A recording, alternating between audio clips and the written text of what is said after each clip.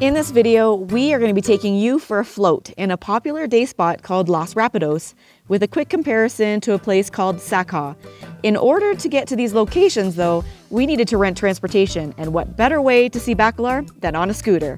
But it proved a little bit more difficult than we thought. So grab your floaty vest and a drink and get ready to float.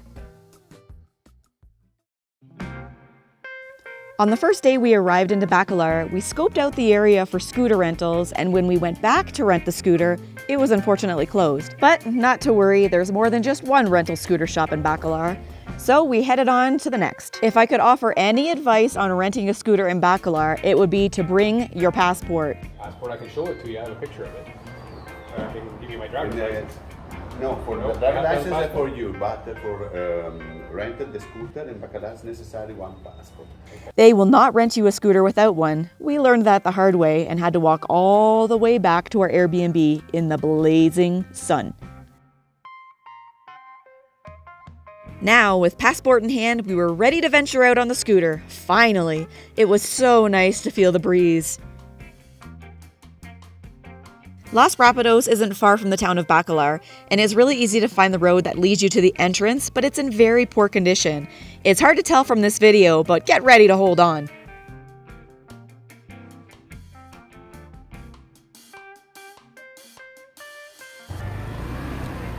Hola.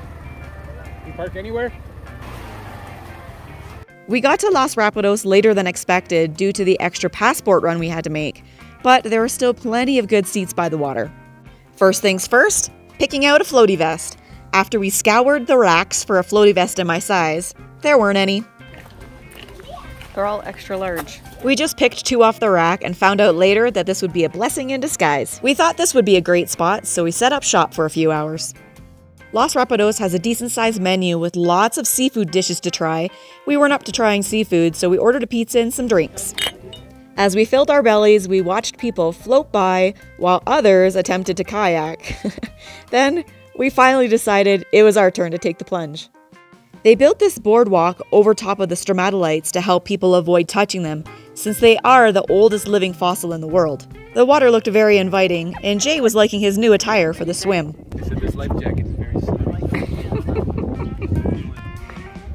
There was no wasting any time. We jumped in to let the floating begin. This was the blessing in disguise. I used my floaty vest as a floaty chair instead. Now we're talking.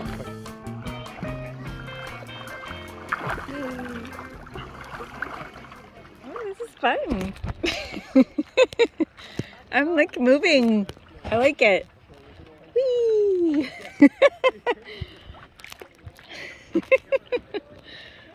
This is actually fun. Pretty good. Yeah. Let's see how fast we're going. Not bad. Oh, I think we need to go in the middle this way a little. This is actually way more fun than I thought it was gonna be. You can just sit and relax in my little floaty chair and float down. The water is absolutely perfect temperature and it's clear. So cool. I don't know where Jay is. I lost Jay. I'm right behind you. Oh. Yay. This is kind of fun. We're moving faster than I thought we would move. They didn't have life jackets that fit me, so this is my next go-to. I think it works. It's a float chair now. I like it. Floaty chair. Welcome to retired life. Wow. It's definitely gotten busier since we got here as well. It's about 10 after 12, and I think we probably got here about an hour ago. And we got good seats right by the water. There goes a kayaker. Scooter rental. Can't remember the name of the place. Atelia Pro Cycle, I think it was called. I mean, full-time bike shop, scooter rental, that's all they do. Yep. It was okay. They only had 3 scooters left. I think pricing is pretty standard. It was about $560 we paid for the day, $700 if we wanted it for 24 hours. Yeah, I still can't get over the prices here. It was the larger model, 150cc, but they're like Italica brand scooters. They're not like not near as good a quality as like your Honda scooters and all that kind of stuff that we've rented in other countries. Yeah. So I mean, it's kind of small for the two of us. Like lengthwise, it's not a very big scooter, but got us here. And there's no foot pegs on the back. They just have like a platform where you're supposed to put your feet. It's not really and it's not very nicely located, and it kind of like hurts my legs when I'm sitting on the bike. But yeah. Anyways, we only rented it for half a day, so yeah, it has to be back by 7 tonight. But yeah. What was funny is that, I mean, you pay for the scooter and they take your passport. You have to have your passport. Yes. In Bacalar, you have to have your passport. They take it and hold it as collateral. Yes. Playa del Carmen, all that, we never had any problem. Even renting a car, we never needed a passport. But Bacalar, everywhere we went, you have to have your passport, which isn't a problem. We gave it to them. We'll get it back when we take the scooter back. But it's funny how I think it's a little bit something lost in translation when we were talking to the girl. She basically says, like, I know in Playa del Carmen, we went to rent a scooter, it had insurance included and things like that. Bacalar, there's no insurance. She's basically said, you know, everything that happens with the scooter is on you now. And basically, we don't have our truck anymore to come and get you if something happens. So if you get a flat tire or anything happens, you're on your own. Yeah. I'm you're like, SOL. really? I'm like, really? That's like, who do we call if we have a problem? She's like, I don't know. Maybe call the police and they can send somebody maybe. But I'm like, so if our scooter breaks down, we don't call you. She's like, nope. I'm like, huh. I don't get that. Okay, thank you. Yeah. Here's the keys. Have a nice day. I think it was more of a language barrier thing. She couldn't explain it well. So it was basically like, here's the keys. There's the door. Thanks. Yep. Give me your money. Get out. Get out.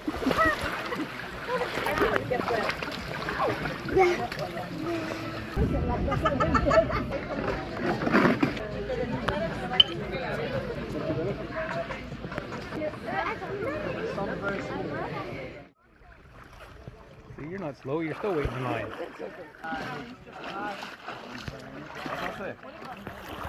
This current is crazy.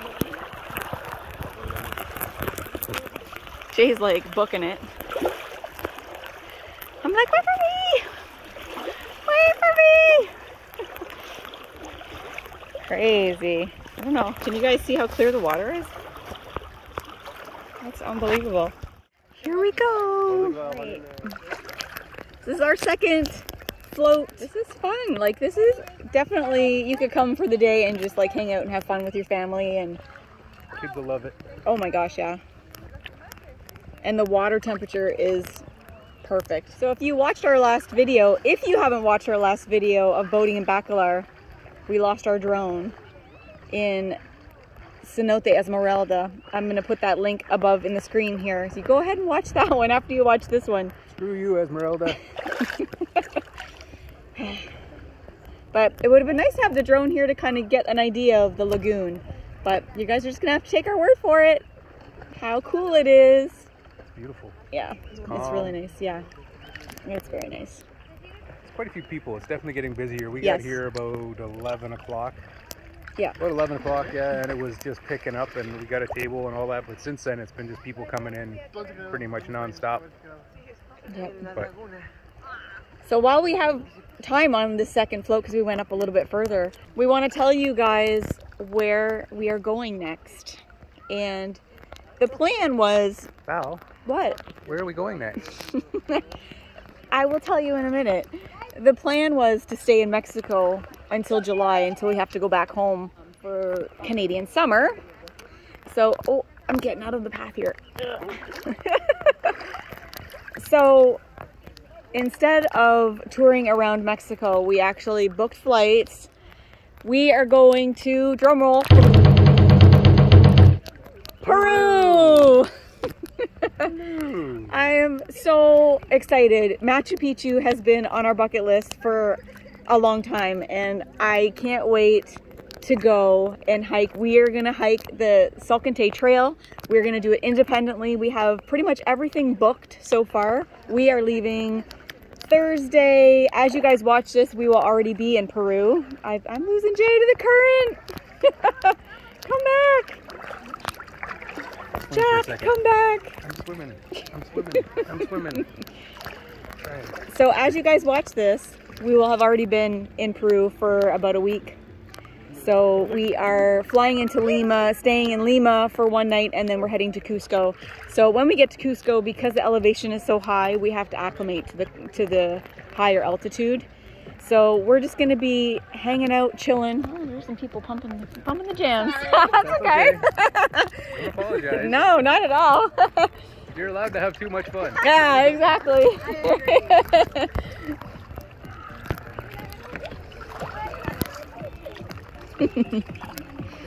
So yes, when we get to Cusco, we have to acclimate to the altitude because it is 11,000 feet? I don't know. I think it's around 11,000 feet. We'll double check. I think. I could be wrong. No, I don't think it's that high. We're going to take it easy for the first little bit and just kind of get used to the altitude. So we're going to do some city site tours, and then we are going to climb. We're going to do a few climbs. That's the plan. And then we only really have the month of May kind of figured out, and then we're kind of going to go from there. But I am so excited. Are you excited? I'm pretty excited. Yeah, we're pretty excited to do a trek. We've never trekked before, and so this is going to be something new. So yeah, if you guys want to continue following us, subscribe, hit the thumbs up if you like this video, and yeah, subscribe so you don't miss out on our Peru excursions. I can't wait. I cannot wait. So yeah, there's lots of kayakers up and down, lots of kids. It's been like super hot here in Bacalar. I didn't realize how much hotter it would be than Playa del Carmen. But this sun is intense here. Like it's been like 33, 34 days. It's hot. It's obviously it's moving closer to summer and that, but yeah, like just coming down from Playa del Carmen, it went from 30, 31 to 33, 34, and it's pretty noticeable. Yeah. It's like you're sweating all the time. On a clear day when that sun hits you, you can just feel the heat searing on you. It's like, wow. Yeah. Definitely time to move on. Yeah. Let's go to... We're definitely going to get a change of pace in Peru. The temperatures in Lima right now are like 75 to like 85. And then when we go to Cusco, because it is a higher elevation, it is going to be cooler, probably like high 60s. Right. So... We've mid-40s at night. There's probably a few pieces of clothing that we're gonna have to purchase. Jay still doesn't have hiking boots, so yeah. Not a lot of stuff, just some hiking boots. Oh wait, and a drone. I forgot about that. #1 purchase when we get to Lima will be finding a DJI store and purchasing a new drone. So that's gonna be exciting. Now we're not moving our feet at all, and it's like. Whee!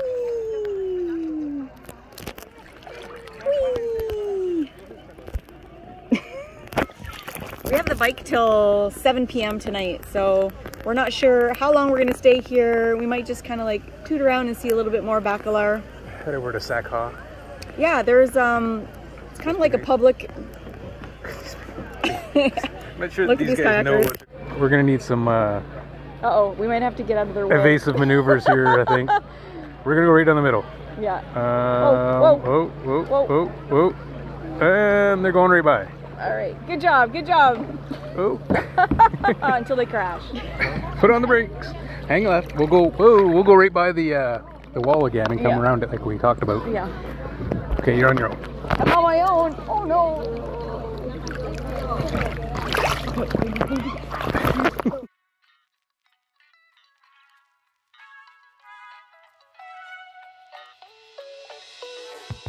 After we were done floating at Los Rapidos, it was time to get back on the scooter and find our next stop, Sac-Ha. Turns out that Sac-Ha isn't far from Los Rapidos, and the road to get there is in the same condition, so hang on. Finally, the bumpy road came to an end. We paid a small entrance fee, found a place to park, and just kind of walked around the area just to get a feel of the place.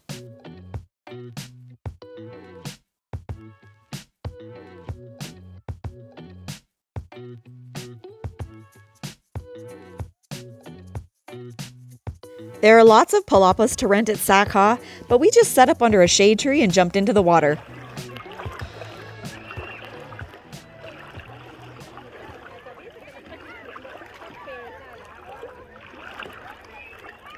This would be great to like bring your lawn chair out here and just sit in the water. It's so shallow.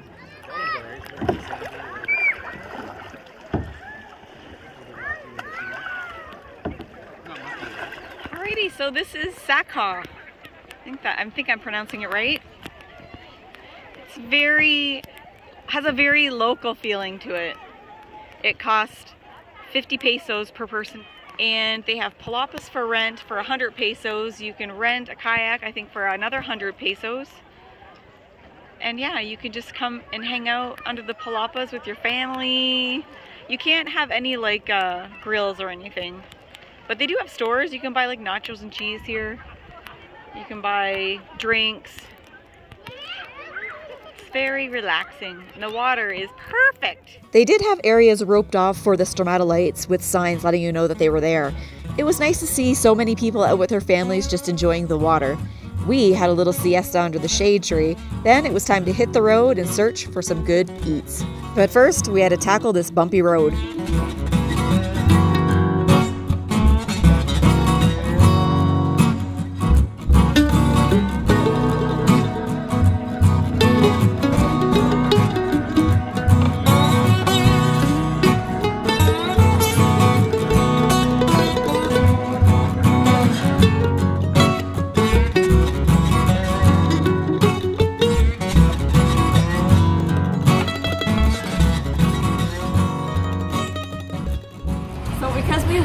To Sac-Ha and Los Rapidos, we kind of wanted to compare the two to see which one outweighs the other one.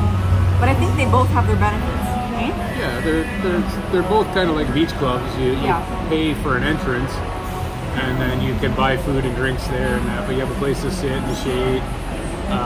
Los Rapidos seems to me it's a bit nicer place. You do have the life jackets, and you can float down the river and stuff like that. Yep. If you go to Sac-Ha, it's more definitely family oriented. Yeah. There's lots of palapas you can rent and stuff like that, and set up for the day. But like you wouldn't need to do. But we did both of them in one day. You wouldn't need to do both the same day. It's kind of like pick one, pay to go there and hang out for the afternoon or whatever, and then another day maybe go to the other one and see what you think. But it's definitely a lot more expensive going to Los Rapidos. Yeah. It was 200 pesos per person to get in. Yes. And then the menu was fairly pricey. Like a pizza was like 260 pesos. Yeah. And they're not big pizzas. No, they're tiny. Kind of a smaller size and that kind of thing. And like you have to pay for Wi-Fi, pay for a locker. You wanted to do kayaking, you pay for your kayak, a single or a double. So once you get in there, there are other costs if you wanted to do those things. I feel like Sac-Ha is a lot less touristy. It's very family oriented. A lot of locals were there, and it's all like shallow water, so great for kids to just kind of play around. Yeah, but we had fun at Los Rapidos. I liked doing the rapids. I thought it was way more fun than I thought it was going to be. It was a fun experience. Yeah, it's nice. The water's nice and clear. It's moving beautiful. Nicely. It is a cool spot to check out. Yeah. You know, Sac-Ha, if you go there, it was 50 pesos per person to get in for adults.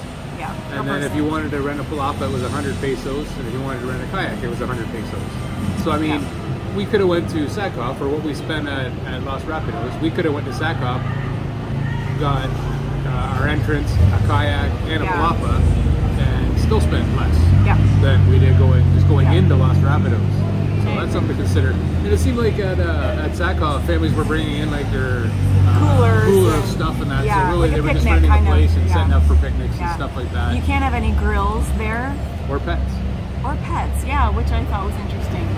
Yeah, and I didn't see like a big restaurant. Like they have like a little variety store, and they do sell like nachos and cheese, that kind of thing, but not like a full-blown restaurant like Los Rapidos. We didn't see a full big restaurant of any type, really. No, but both good, both great places for family. You can spend the whole day there and just chill, relax. Both great atmospheres. Yeah, both give you nice access to the water. For sure.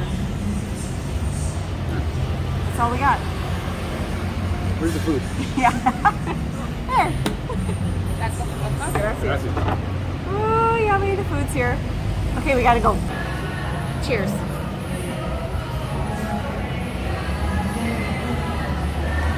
Well, it's fitting.